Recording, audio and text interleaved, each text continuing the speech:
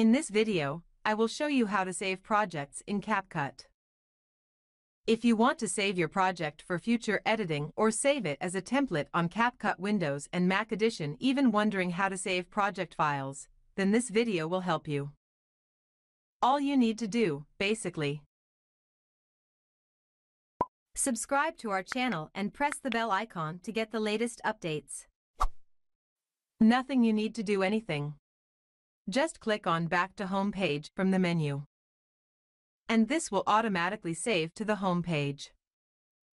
These are my last project.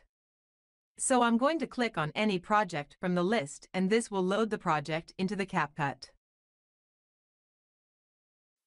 If you accidentally close the CapCut, don't worry about this.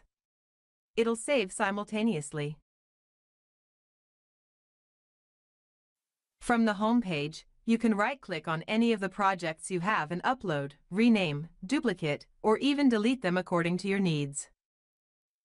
If you mistakenly delete the project from the home page, then this will not permanently delete. You can restore or permanently delete them from the trash bin.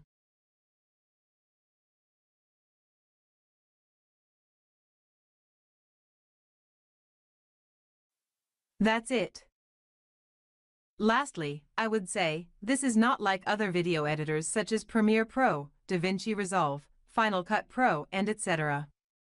This is a different kind of video editor, which is free to use for everyone.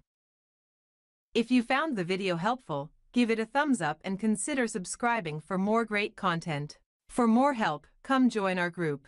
Any more questions? Drop them in the comments. Thanks for watching.